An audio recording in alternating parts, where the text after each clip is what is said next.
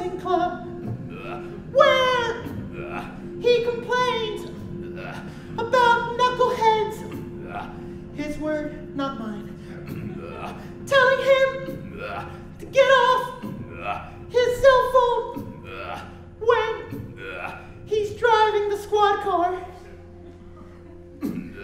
Something about the way he says it makes me like him, despite my best efforts not to like him.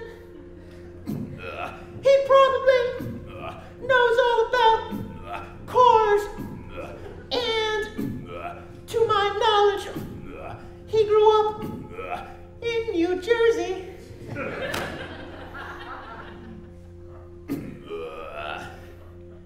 My adversary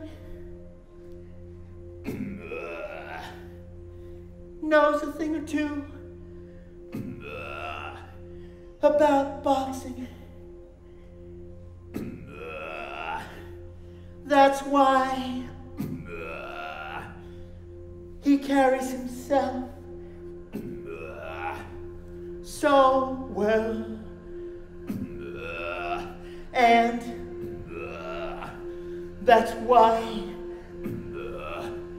he hasn't drawn his sword yet.